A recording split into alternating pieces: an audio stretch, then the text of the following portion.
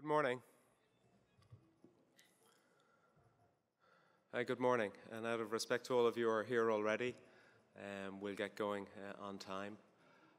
I'm incredibly excited about today. I'm privileged to be part of a group talking to you about rectal cancer.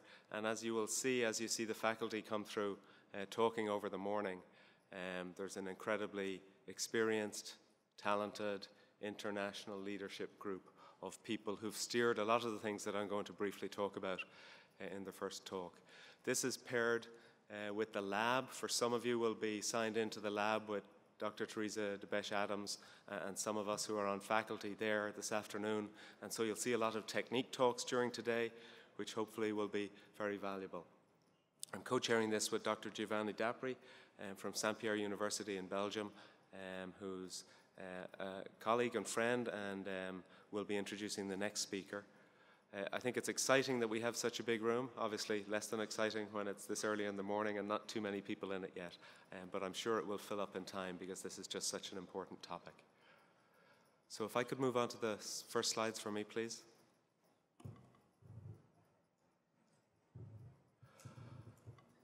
So I'm going to talk initially about some background and some of the work that has been done nationally. And again, we've got some leaders in the field who've been working on this for close to a decade now in the room, and tell you a little bit about where some of the national programs that are coming through are, and briefly what you need to know. And again, it's something that we may bring up in the discussion later on. My disclosures don't relate to any of this. So we're all here because we're passionate about the outcomes of our patients with rectal cancer and the concept of providing them the best value that we can. So the best outcomes and quality, ideally as efficiently as possible. And there's obviously been a lot of talk over the last few decades now about cure and local recurrence. But there are other things that we're going to highlight later in today's session that are also important. Operative mortality, anastomotic leak and ways to manage and minimize that, other morbidity, and the concept of functional outcomes. And Dr. Young-Fadok will talk later on about functional outcomes. So this hopefully is a soup to nuts of how to manage rectal cancer, focusing on the technical and also with guidelines and direction around some complicated situations. And it is pretty complicated. This is one paper by one of our faculty later on, Dr. Ricciardi, who is experienced in publishing on many things and has used the SEER database here just to show us the variability in outcomes of surgeons based on specialty training. And so this is a paper published 7 years ago now, 19,000 cases, you can see 1,000 counties, half with adequate data. And surprising to many of us who do a lot of this, the abdominoperineal resection rate was greater than 60% in a quarter of those counties. And 40% of surgeons performed only an APR for rectal cancer. So we're going to talk later on, and we've got some super speakers talking about indications for coloanal and techniques for coloanal and intersphincteric. But this shows you that there's a lot of opportunity, and also shows you that training and specialty training and an understanding of the disease helps, because specialty surgeons were protective against colostomy. In parallel with that kind of data, there's been a large international consensus really about the fact that knowing more about these patients before we bring them to the operating room matters, and we'll hear about that later on. And this is one of Gina Brown and team's papers, the Mercury study, and without diving into the data here, but really the importance of using high quality imaging with standardized reporting, MRI, to predict your margins, define your margins, and tailor your surgery. And if you can do that with a goal of having an MRI clear circumferential resection margin, your local recurrence rates are a lot lower. You can also use that to standardize your distal margin as well as your radial margins. And so you can use high quality imaging to help guide the surgery. And so as we try and standardize how we look after these patients, it helps. This is a graphic by Eric Roulier, who's not here to talk to us today, but we do have another couple of super European surgeons, Dr. Dapri and Professor Leroy from Strasbourg, and we'll hear about different techniques to optimize low anastomosis. And so thinking that in tumors that may have had an APR, where you could staple, but you can see from the data set in the US, a lot of these patients are probably having an abdominoperineal resection, that not only can they be anastomosed, but tumors can be anastomosed with hand-sewn techniques and with partial or complete internal sphincter resections. And then really only a few should need an abdominoperineal resection, and we'll hear about all of the considerations for that. There will be a lot of discussion around the concept of the mesorectum, grade 1, where there are large defects or visible to muscle, grade 2, where there are smaller defects, and what we're really searching for with each operation that we do is this kind of complete fascial, intact capsule around the mesorectum, giving us a nice grade 3 mesorectum. So we're also going to talk a little bit about experience, and obviously the faculty have a lot of experience in this. And so this is a data set put together looking at experience of hospitals and surgeons in the US around rectal cancer. And while that's probably a little hard to see at the back from the numbers, the bottom line is that only 30% of hospitals are high-volume hospitals. And for this data set, high volume was described as only 20 cases a year. And I think many of us would not think that 20 cases a year for a hospital is high volume. But even with that fairly loose metric, only a third of hospitals are high volume hospitals. So how experienced are the majority of hospitals in the US managing rectal cancer? Probably not very experienced. And that may well lead to a lot of the variability that we see, because a lot of the surgery is performed by non-specialists. I showed you some of the data about the permanent colostomy rates being variable and often excessive. And I'm going to show you some data now about less than ideal adherence to evidence-based guidelines. And that translates into oncologic outcomes. Obviously, when you look at population data sets, particularly between different countries, there are differences in definition and measurement. But the changes in some of these data sets are so significant that there has to be something real behind them. And so if you look at the overall circumferential margin positivity rates in the US versus Europe, National Cancer Database 17% in the US, Lyon in France 3, Germany 3, Dutch data set 10%, Poland you can see, and CRO 7 in the UK 10. So just at an administrative data set, we have an opportunity. And this ties into survival. So centralization of rectal cancer, there are now data sets showing that centralization of rectal cancer surgery can improve long-term survival. And I'll show some of that data in a talk later on. And this is a Swedish data set showing group 1 and group 2, where they changed to centralized management and survival improved. Interestingly, in some of the Scandinavian countries now, they're now realizing that, hey, we did it for rectal cancer and it worked.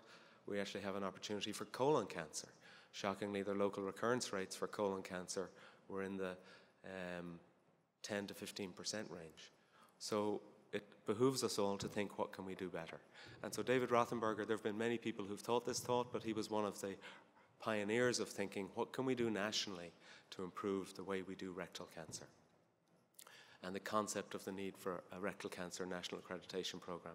And this is a paper published, and we're privileged to have Dr. Jim Fleshman here, and George Chang, indeed, who was part of this, and Steve Wexner, who's been a leader in this, and a number of others that you can see listed on this paper. But the concept of a national rectal cancer accreditation program. And so this is a data set, again, looking at the NCDB, and if you move down the slide towards the bottom, you can see that the majority of patients were treated in low volume, and for this definition, that was only 1 to 10 cases a year, or intermediate volume centers.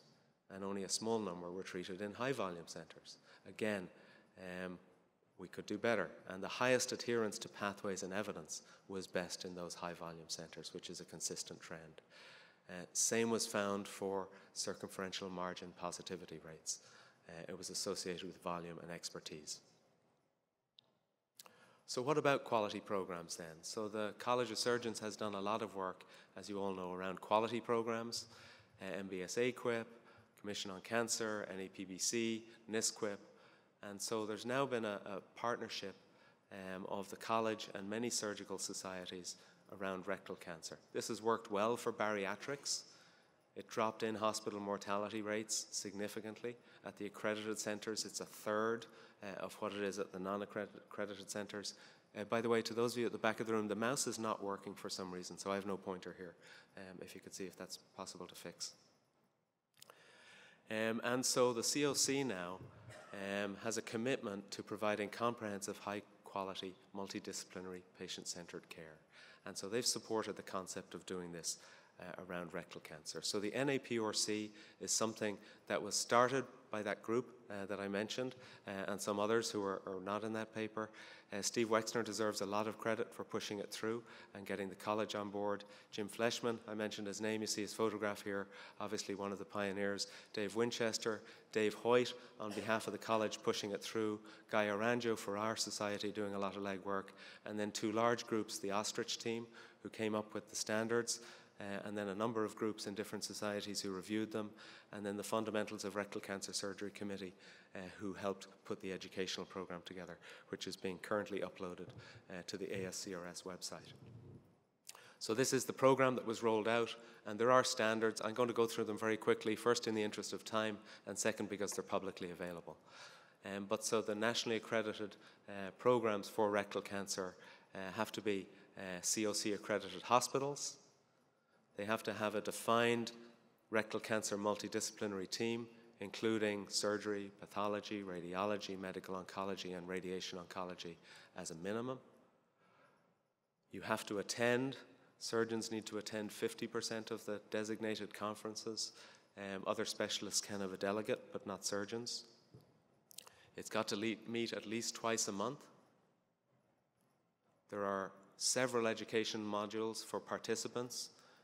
The ASCRS Fundamentals of Rectal Cancer Surgery program for surgery, a CAP program led by Mariana Burho for pathology, and a really nice program that the American College of Radiology have rolled out for radiology. The FRCS program, there's been a huge team involved in this, many people in this room, a lot of vice chairs, a lot of work done in the background, a lot of questions written, and content brought together. We went through all of the appropriate steps of developing a high-stakes educational curriculum. It is not that now. It's going to be used for MOC. And so the curriculum is now complete. It's being uploaded, and we'll have MOC questions for those who take the test. Other standards,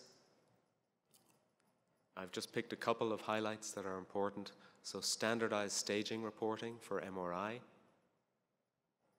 standardized synoptic operative reporting for surgical resection, and there's a trial going on now with a standardized surgical synoptic report that certain sites are checking out. Standardized pathology reports to look at margins and quality. Photographing the specimens. Photographing is probably important. There are complexities in how you store them, but if you know it's going to be photographed and shown at the conference next week, it'll hopefully push some people to do a little bit better. How ready are many places for accreditation? This is a survey done of Ostrich member institutions. Well, you can see that the highest volume centers were more likely to be compliant, but not all centers. Do standards improve outcomes? Because that's really what matters in the end. Well, it looks like they probably do, and this is a super paper, again by Jim Fleshman. When he moved to Baylor in Texas, he looked at pre- and post-standardization of care.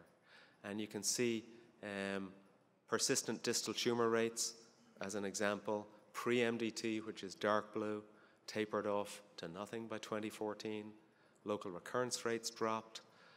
Impressively, recurrence dropped. And so there's good data, not surprising, that expertise, training, and standards help us do better. I'm going to skip this just in the interest of time and just mention that if you look at the process measures that we have, probably only about 28% of institutions are following them at the moment. If we look at the performance measures, probably only 56% of institutions are measuring them. So, and again, that's volume related. We have an opportunity. The National Accredited Program for Rectal Cancer is a really good step in the right direction. And thank you very much.